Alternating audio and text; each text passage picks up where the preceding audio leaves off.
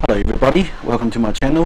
Today we're just going to go through the new function that is added to Golang 1.16 is the file embedded.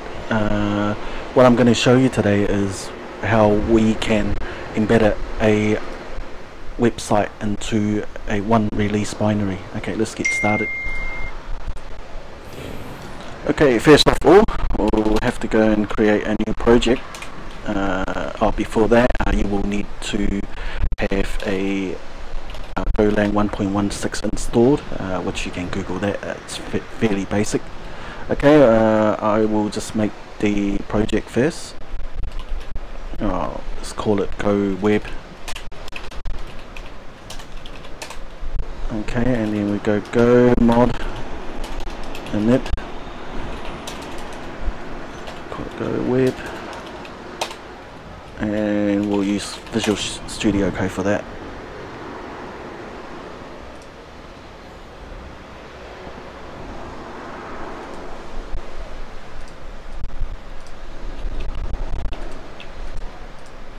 Okay, let's make a main.go and package main func main.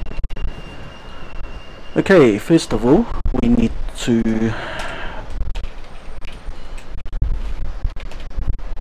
define the new embedded path, where all our assets are. Okay, and let's make it assets embedded dot file service, and then we need to tell Go where the index HTML is, which will put that in under where, let's call it 3Ws, and index.html. Okay, and then we need to var HTML, and the types for that is byte. Okay, first of all we need to bring in the HTTP package, file system, file server actually, http.fs, and we need to put assets into that, and HTTP handle. That's the part. This part is where the path is. Assets, and we pass in the assets, the file system, and then the HTTP handle function. We need the handle func. This part is show where the path of the actual browser going to hit when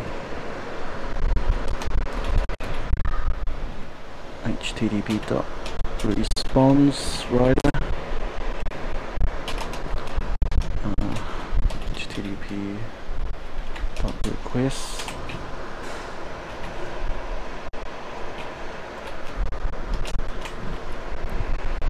okay, and we need to do the header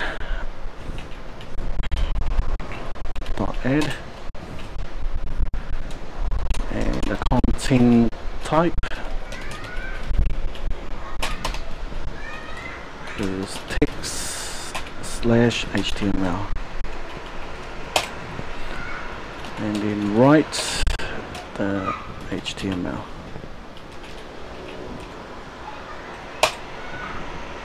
Okay, we're almost there. We just need to do HTTP listen and serve.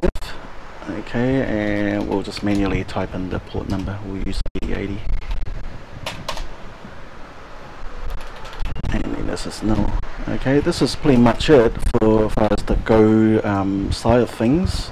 What we're going to do next is was going to do a really basic HTML page, and then we can do the test for this. Okay, let's make the folders to house all our HTML files on our website.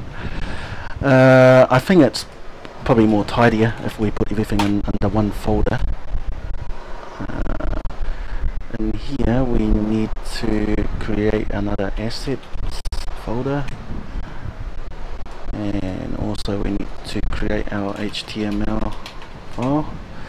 And in assets, just for this demo, I think we'll use that to show, put an image in there, just to show you, what it's like. Okay, I've got an image here, and let's put that in there. Okay, that's the image. Okay, let's start writing our HTML file.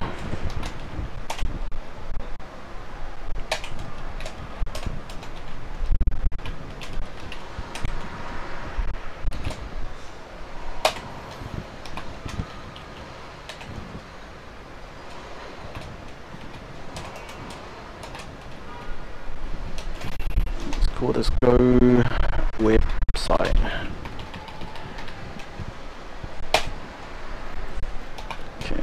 Have our body tag.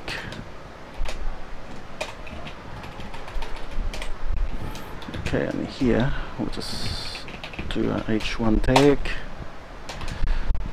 Go website. And down here, let's do an image.